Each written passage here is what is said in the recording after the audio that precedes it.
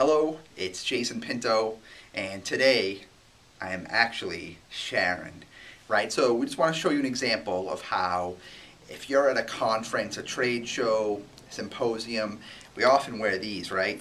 These badges.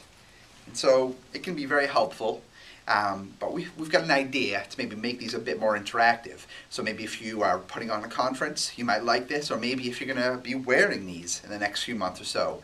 Let me show you the idea. I don't want to be sharing for too long anyways. Alright, so here's what we did. We kind of mocked up a badge. And so you can see it's got the key information that you normally see. Name, company you're from, city, state, conference, promotion. We added a QR code. And so I just want to show you because we put the QR code on the front. And then on the back, we took advantage of that real estate to maybe the people you interact with. Just a little picture to show what people do with the QR code, right? They take out their phone. So since most people would be interacting with it from the front, I want to show you how it could work. So I'm going to take out my smartphone.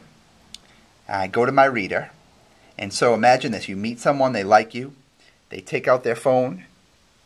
They scan the QR code. All right, so this wants to go to a website. And so since I've already got it pulled up, you can see as soon as I scan that code, it took me to a mobile optimized version, a mobile optimized website that's all about you. So in this case, it's Sharon Smith. So you can see we've got a spot to put her picture, her title, it could be her email, location information about the company. There's a spot for phone numbers, right? So you could put whatever phone numbers you want to share with the public. I can go down here. I can have links to other sites that I want people to know about, right? So maybe I put a link to my corporate website, to my Twitter profile, Facebook, YouTube, LinkedIn, right? So all of a sudden, just from scanning the code on your badge, they can learn a lot more about you. They can do more, right? They can download the V-card for you. So if they want to add you to their contacts, they can simply enter their email address, and our system will send you or send them your V-card, and then they just click it, and all of a sudden you'll be in their contact database.